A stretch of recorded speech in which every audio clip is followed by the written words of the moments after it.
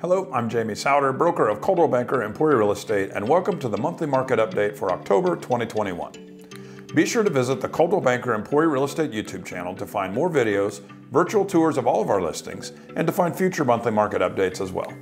While you are there, make sure you like this video and turn on your notifications so you will automatically receive real estate news from us here at Coldwell Banker. Now for the September and some year-to-date and year-over-year market statistics. The weather is cooling off and it seems the market has cooled just a little bit as well. In September, we took in 35 new listings, which was down from last month, and we only closed on 34. That's about the same number of transactions we had in September of last year. Year to date, we have taken in 408 listings and sold 337. In the same time period a year ago, we had taken in just 358 listings and closed on 304.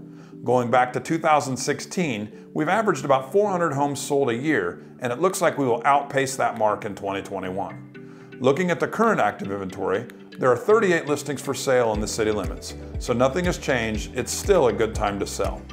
And with inventory numbers like they are, utilizing a real estate professional is more important now than perhaps ever. Coldwell Banker agents will help you price your home and help you get the most amount of money in the shortest amount of time possible. Please remember to like this video and subscribe to our YouTube channel and turn on your notifications. Be sure to like our Facebook page and follow us on Instagram and Twitter so you can keep up with the latest in real estate in the Emporia area. This has been your monthly market update. I'm Jamie Souder with Coldwell Banker Emporia Real Estate.